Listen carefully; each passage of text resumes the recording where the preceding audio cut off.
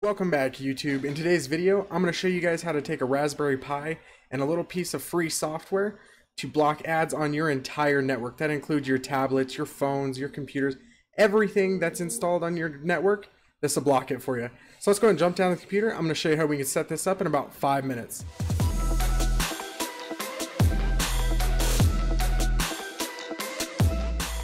Alright, so to get rolling on this project, we're just going to need a few pieces of software to get everything set up. Like I said, it'll take us about 5 minutes total once you have all the software. So what we'll do is we're going to download Raspbian Jessie Lite right here. I'll include a link to all of this in the description below. That way you guys can jump right to the website and download anything that you need to. So Raspbian Jessie Lite doesn't include the user interface that you'll see with Pixel here. So we'll just download the Lite version. That's all we're going to need. So I've already downloaded it. Once you have Raspbian downloaded, we need to go ahead and throw that onto the SD card. So we'll open up Win32 Disk Imager. We'll go ahead and jump to our desktop, which has our images folder. And we'll go ahead and grab Jessie Lite here. Once we have that, we'll go ahead and hit right. Make sure that you have the correct device selected here so that you don't accidentally overwrite another USB drive or external hard drive or something like that. So we'll make sure we have E, and we'll hit right. After that, we'll just go ahead and hit continue, and it'll start writing the files to the SD card.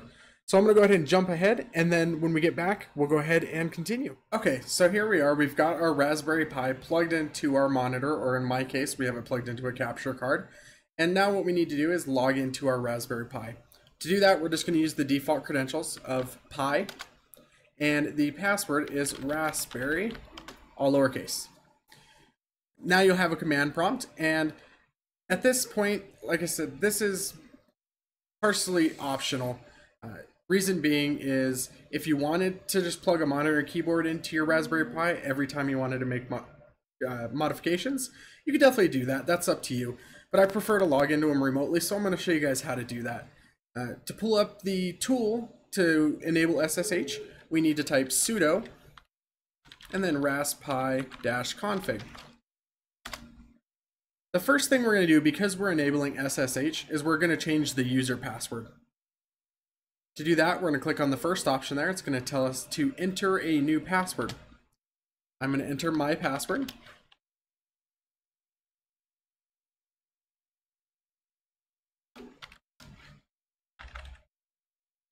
Okay, helps if I have numlock on.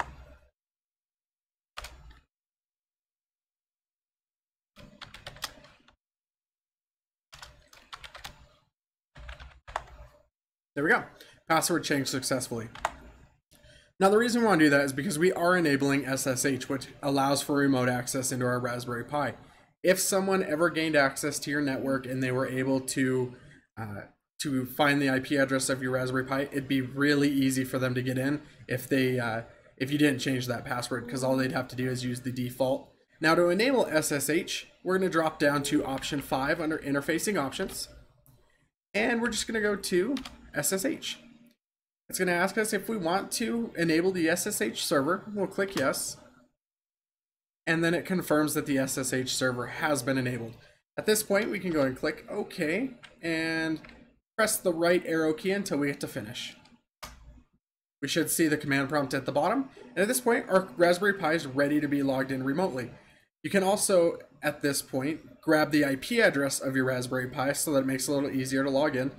All you need to do is type ifconfig, and under Ethernet 0, we see our iNet address, which is going to be the IP address of the Raspberry Pi. Go ahead and write that down, and that'll make things a little bit easier for the next step. So let's go and jump back to the computer, and I'm going to show you guys how to log in remotely using PuTTY. All right, here we are. We're back at the PC, and I already have PuTTY launched. Like I said, I will include the download link for all of the software I'm using in the description below. That way you guys can find everything real easily. Now to log into our Raspberry Pi remotely, all we need to do is go to the host name here, and I'm just going to type the IP address using the correct keyboard, of course. Put that one down there. Now we're going to type the host name or the IP address. In our case, we're just going to type the IP address. There we go. And hit OK. It pulls up our terminal window right here. And let me go ahead and resize the window so that you guys can get a better view. Okay, so now that we've got that resized a bit, let's go ahead and log in. We're going to go ahead and use the username Pi, and then we're going to type in the password that we created in the previous step when we were in the configuration tool. So I'll just go ahead and type that in. Okay. And we're back at the same prompt that we saw when we were plugged into the monitor. At this point, we're just going to pull up a website.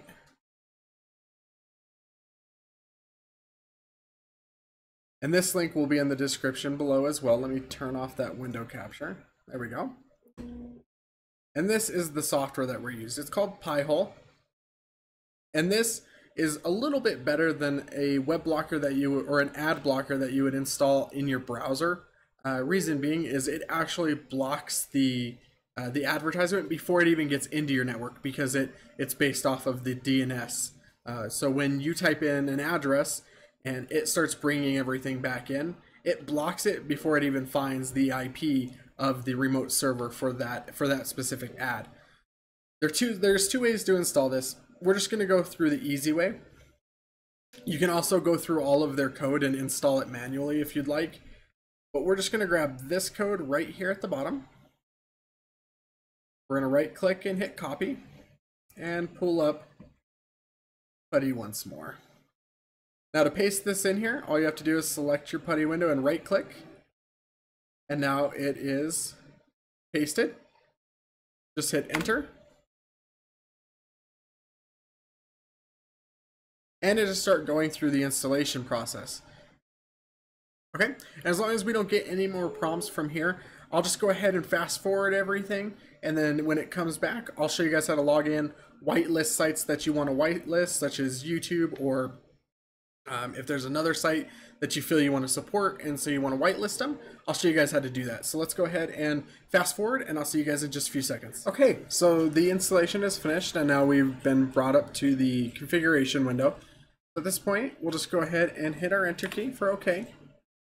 There is a link here if you'd like to donate, if you do like the software. Now it's telling us that it is a server, so that it would like to set a static IP. So in the next few steps, we may be installing a static IP as well.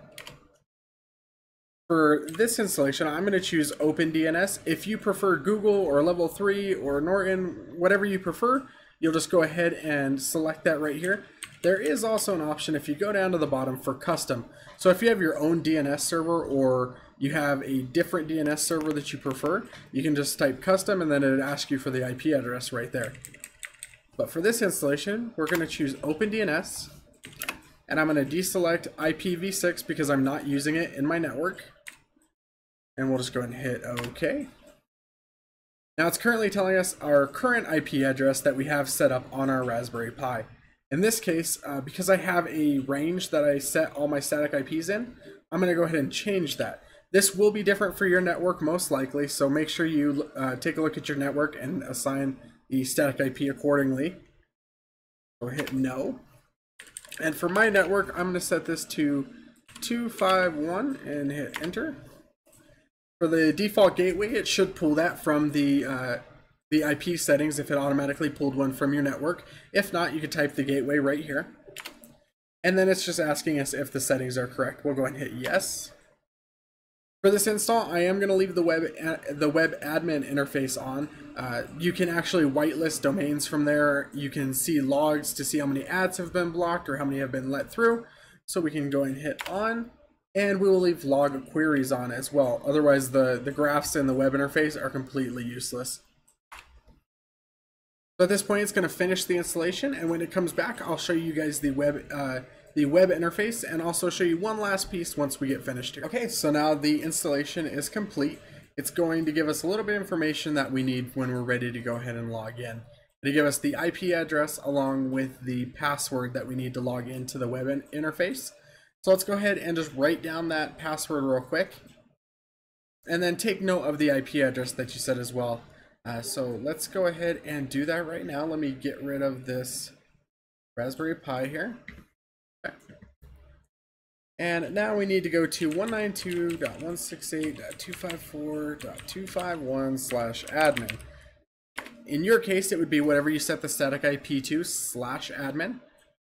And we can see, even though we haven't logged in, it already is giving us some information, such as the DNS queries blocked today, total DNS queries, number of queries that were blocked, and then the number of domains that are currently being blocked as well.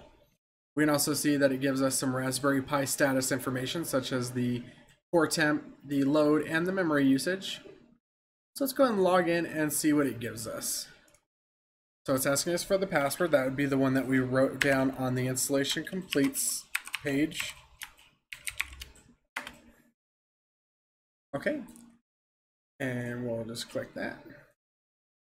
All right, and now we can see that we get a little bit more information. We can see what has been queried. We can see query types, destinations, over time. And the cool thing here is we can actually set our whitelist and blacklist, so we don't have to do that from the command prompt as well. You can do it right from the web interface. Okay, so the first thing I'm going to do is go ahead and click whitelist here and show you guys how to add a whitelist. So we can see our ad blocking lists that we're downloading are already whitelisted. I'm also going to go ahead and whitelist youtube.com. You don't have to do this, but I usually whitelist youtube.com and any other site that I feel that I want to contribute to, or there's creators that I want to contribute to. So I will also unblock or whitelist twitch.tv, because those are two of the main sites that I use that are content creators that generate their revenue through ads. So I like to unblock them. That is an optional step if you guys would like to go and do that. But if there are any other sites that you guys want to add to the whitelist, you can just do that right here. If there's a site that is coming through as an ad, but you want to blacklist it, you can do that under the blacklist by also typing the domain here, or following the example of subdomain.domain.com. So you can add that there as well. To take this a step further, you could, at this point, just take the IP address of the Pi-hole and go into the DNS settings on your computer, set that as your DNS server, and then your computer would have the ad blocker installed. Now we're going to take that a step further by going into our router. I'm going to click my Unify settings here and close down my properties. Okay. And under my settings, I have an option for DHCP name server. I've currently got these set manually to the Google DNS servers, but I'm going to remove the first one. And on the second one, I'm going to type the IP address of our Pi-hole that we just set up. And then I'm going to click save. And in my case, if I go to devices, I'll see that my router is now provisioning. And this is going to be different for everybody's router, but you should see some sort of DNS setting inside your router where you can change that. So now that my router has been provisioned and it should have the new DNS settings, let's go ahead and go to, let's say, Engadget.com, because I've got it right here on my bar. And let's see if it pops up with the ads. Okay, and it did. So what we need to do is click our start button menu, and we're going to open up our command prompt.